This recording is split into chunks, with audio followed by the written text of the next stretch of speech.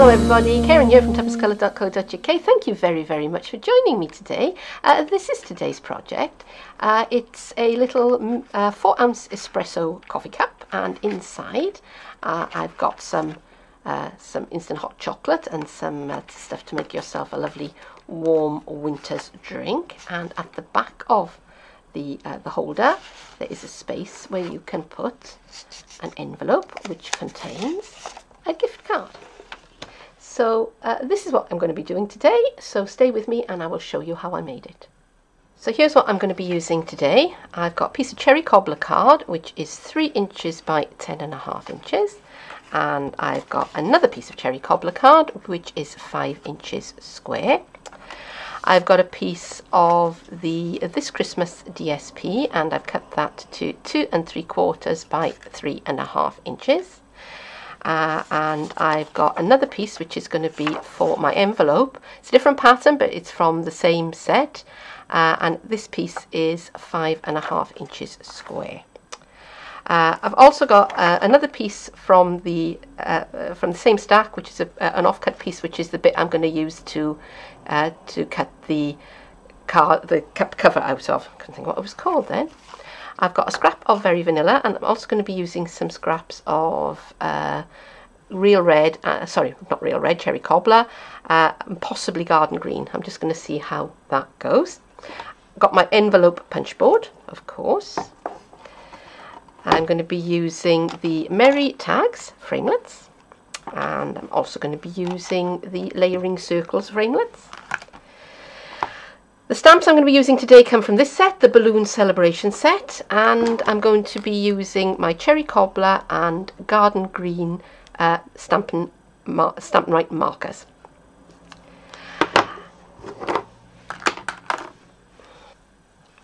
As well as all of that, I'm going to be using the mini jingle bells, and I'm going to be using the trio of Baker's Twine. Going to begin by scoring my long piece of card at 3 inches and at 6 3/4 inches. And now the piece that's 5 inches square, I'm going to score at 1/2 inch and 1 inch on all 4 sides. So it's 1/2 inch, I don't know why this is behaving today.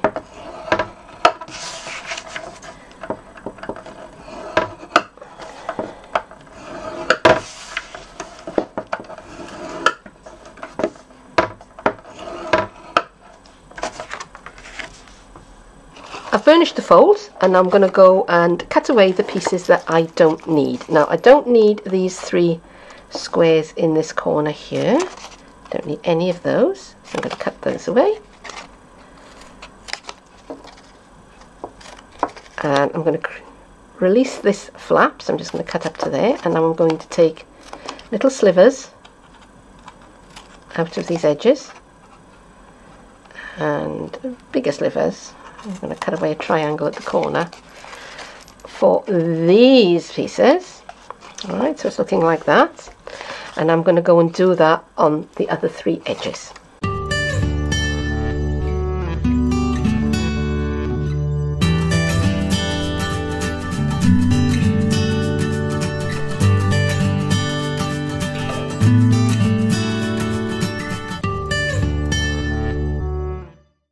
I have that shape. I'm going to die cut the hole for the cup now, and to help me find where the centre is, I've marked from corner to corner in pencil, and this is going to be the reverse. It's going to be the inside. Nobody's going to see this. Now if you're good at judging things and you don't need to do that, by all means, it's not essential. It's just that I find trouble doing things by eye, so I need measurement to help me. And I'm going to select a die that the cup will fit through, and I haven't decided yet which of these cups I'm going to use. I think I'm probably going to use the black one, I don't know. So this is the next size down, so as you can see that won't fit through, that one will, but it won't go up terribly far. So this is the right size die to use. So I'm going to center that onto my base piece, and I'm going to take it over to the scissors and cut it out. And while I'm there, I'm going to take this die, which is from the Merry Tags set, and I'm going to use a scrap of cherry cobbler, and I'm going to cut that piece out as well. So I shall be right back. Now I'm going to put the base together.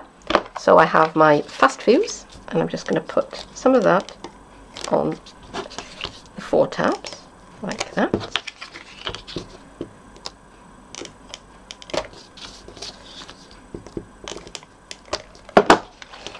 And as always with fuse, it's a light touch and a quick flick. Could be a song, couldn't it? A light touch and a quick flick. Maybe not. Perhaps not. Okay. So I'm just bringing in, matching up those edges and just pressing them gently into the fuse, and there's my cup holder base. If I bring back the backer part, I've put the adhesive on to the backer, and I'm going to run a strip of a strip of tear and tape along one edge of my cup holder. Okay, you'll see why in a moment. So now I'm going to remove, or part remove, the backing from my tape. And by doing this, you give yourself a little bit of wiggle room, so that if it doesn't go down in the right space first time, you've got time to change your mind. Which with me, it's always a good thing.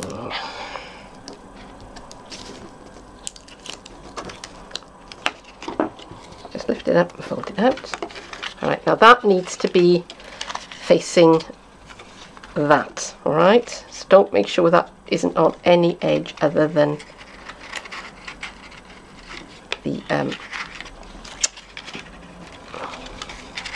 the back edge. I'm trying to craft and talk at the same time, and it's never a good idea. Not for me. Okay, so that I think is in about the right place, so I can take the backing strips away and press that down.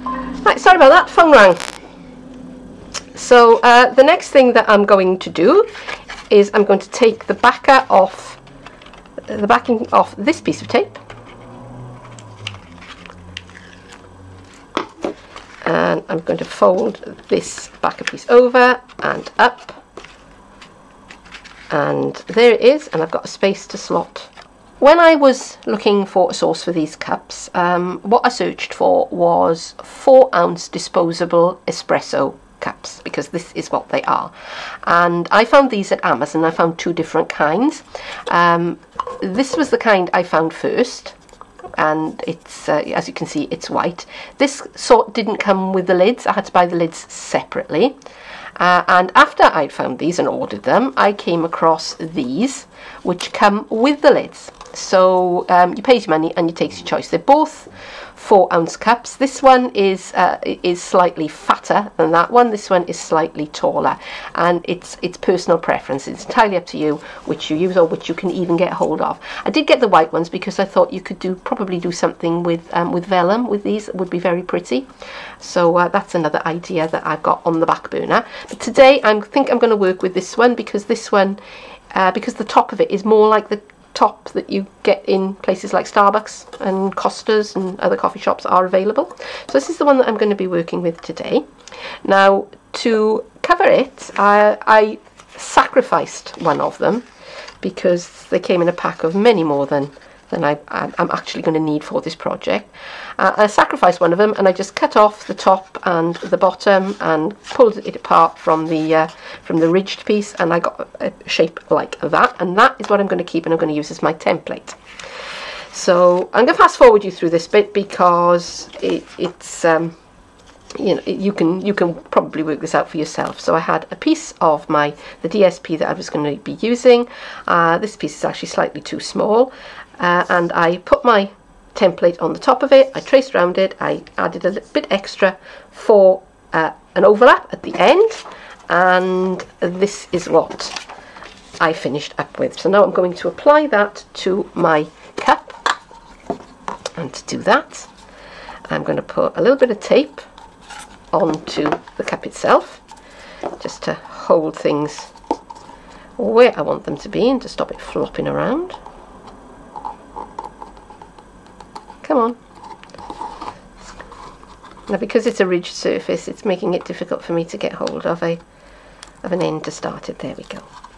Alright, so I've got that, all of that going on, and okay, that is my underlap piece. Alright, so I'm going to start around here, bring that in, and I'm just going to wrap that round the little cup. Okay, and before I get to the end and make life difficult for myself, I'm going to put another piece of tape here. I'll use my scissors this time. And again, remove the backer.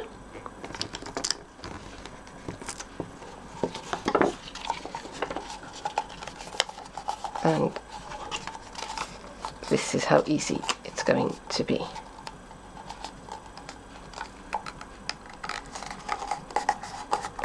Just rub that down with my finger,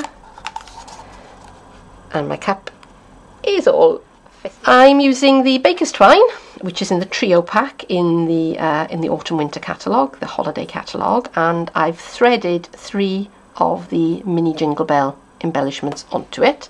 Now, the way I did it, I could have used a needle, but what I actually did was I rubbed some PVA glue along about an inch or so of the end of the Baker's Twine, let it dry, and then it dries quite stiff so that you can almost use it as a needle itself.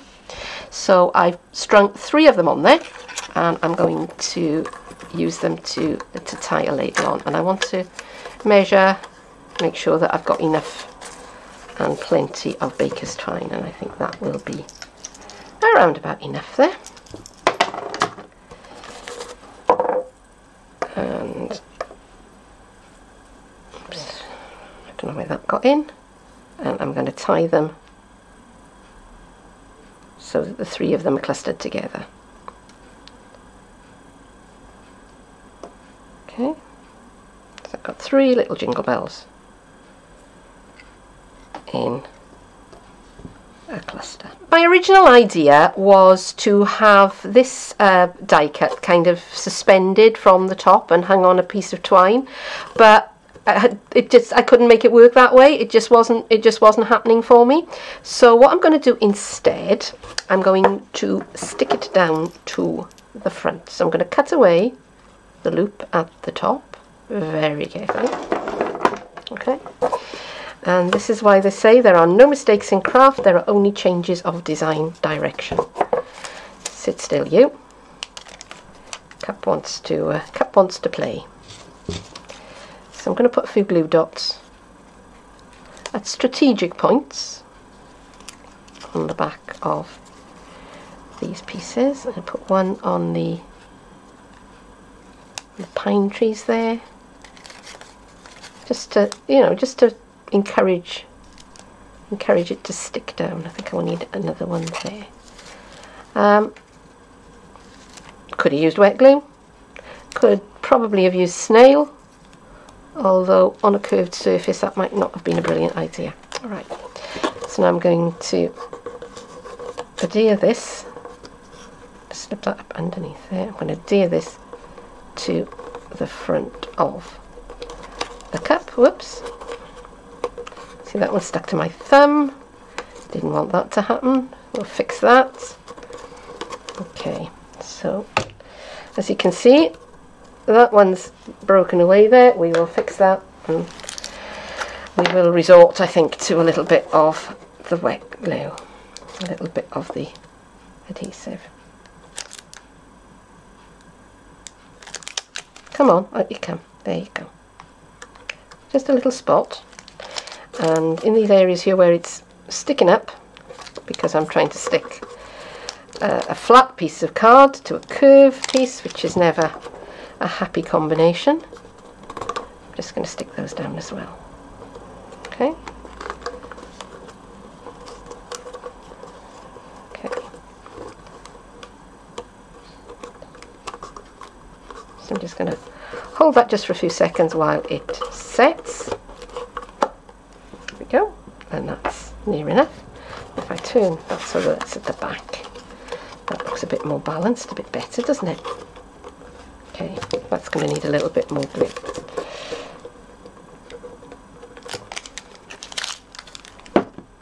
So we'll give that a few seconds. And I've got an elastic band here. So I'm going to hold that, use that to hold it in place while it sets. So while that's setting, and before I tie the spoon onto the cup, I'm going to fill my little cup with the treats that I've got. So I've got some couple of spoonfuls of instant hot chocolate in a bag. It's the kind that you can add milk or water to. I've got a little mini candy cane, and I got that actually at the pound shop. And I did check the use by date, and there's plenty of time on it. I've got I think it's 5 mini marshmallows in there. I don't want too many. And I've got 3 little chocolate balls. Whoops, that's got a life of its own. Okay, pop that on and put the lid back into place. Alright, now I'm going to attach the spoon at a jaunty angle, and I'm going to use the elastic band to help keep everything in place. And trust me, if you're going to do this, you need an elastic band, because that spoon has got a life of its own. And the other thing that I'm going to do, my cluster of mini jingle bells here, I'm going to put a glue dot onto the back of that cluster. Has that come up? Yes, it has. Just so that they stay where I want them to, which is front and centre. Okay. So hang on, let's get the. I want the 2 at the top and 1 at the bottom, because I just think it looks better that way. Okay. And I'm going to wrap my baker's twine around my spoon, back round to the front. And I'm going to tie a bow and centre it. I want to centre it in the middle of those bells, those jingle bells. And maybe I'm being overly fussy about this, but that's just the way I want it to be. So tie a knot.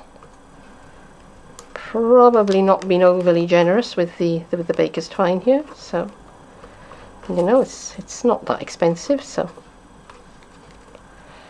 there's no need to be really mean with it. Okay, I'm just going to do a bit of bow fettling here. It's a technical term. Pull that tight and snip away the ends,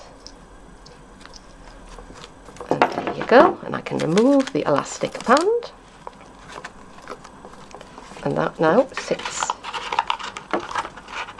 into the cup holder base, just like that. Time to do some stamping now with the balloon celebration set, and I'm using Come Let Us Sit Together and Drink and hot chocolate.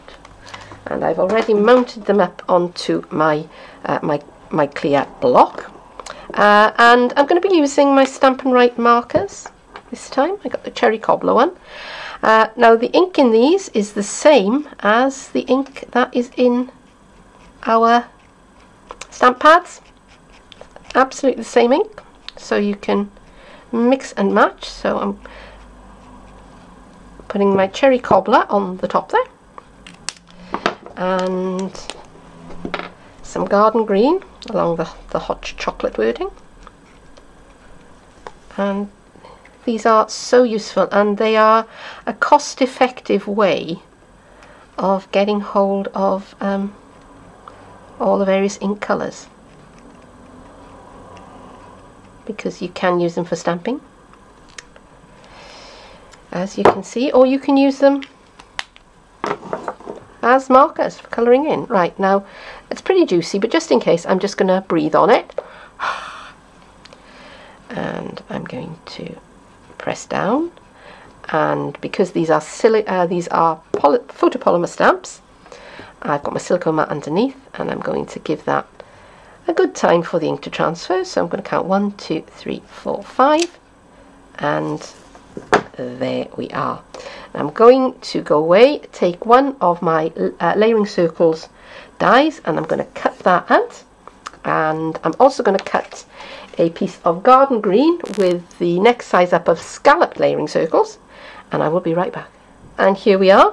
So I'm just going to put some fast fuse onto my backer here. I've put fast fuse on my backing piece, and I'm going to adhere that to my cup holder, just like that. My front piece, and I'm just going to line that, of course my phone, over the top. I want a little envelope for the gift card that's going to tuck inside my my cup holder, and I've measured my gift card, and it's 2.5 inches by 3.5 inches, and so that I know what size I'm going to be using, I'm going to be using this app on my phone. So on the long edge it's 3.5 inches, and on the short edge it's 2.5 inches. Okay, and now I'm going to hit generate, and this is a free app. It's on Android, and I believe it's on iPhone as well, and it tells me that I want paper. It needs to be 5.5 inches square, and I'm going to use the 2 3/8 of an inch punch guide measurement. Okay, so I've already cut my paper, and 2 3/8. I'm going to line up my edge, the edge of my paper, with the 2 3/8 mark, and I'm just going to score the onboard score holder, and this is where it's going to bounce, so sorry about this, and I'm going to punch, and I'm going to turn my paper so that the line that I've made, I don't know whether you can see it, okay, there it is level with this little pointer here, and I'm going to pinch again, and I'm going to score again. I'm going to do that until I've been all the way around the paper. Okay, so you only have to measure once. It's not easy to see. And score. Okay, and now, oops, one more step. I'm going to turn it round. Have a nice finish. I'm going to round the corners, because the punch board punches to purpose. One side cuts you the little notch for your envelope, and the other side is a corner rounder. Okay, so I've got my gift card, and I'm just going to put it into my envelope, and I'm not going to do a lot of sticking down. I'm just going to put one little dot of snail there, just to hold it for the time being, because I'm going to take some lengths of, and I'm going to go mad, and I'm going to use all three colours, the red, gold and the green, of the trio of Baker's Twine. So I'm going to cut a good long length here,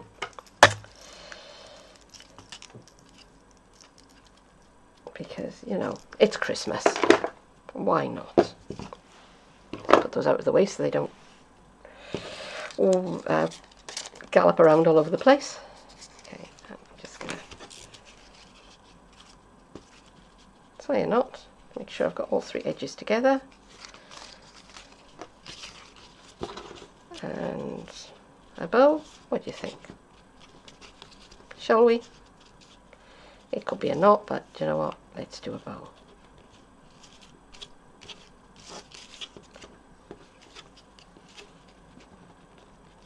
And there we are. So again, I'm going to trim off the edges. Whoops. Cherry Cobbler wants to make an appearance. And that is a nice little present. Bring back my cup holder, and that will slot inside there, just like that.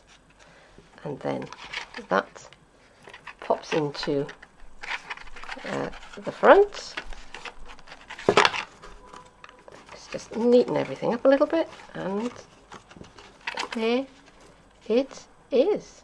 There it's finished, and isn't it just so cute? Now, it would be a lovely little gift on its own, even without the gift card, or a party favour.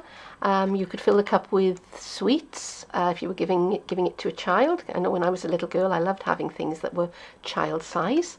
And if you were giving it to an adult, well, perhaps you could put a small trinket in there, or a piece of jewellery would be an interesting way of presenting something like that. So thank you very much for watching today, and if you've been inspired to give this a try, then please do visit my Facebook page and leave me a picture of what you've done, because I would love to see it.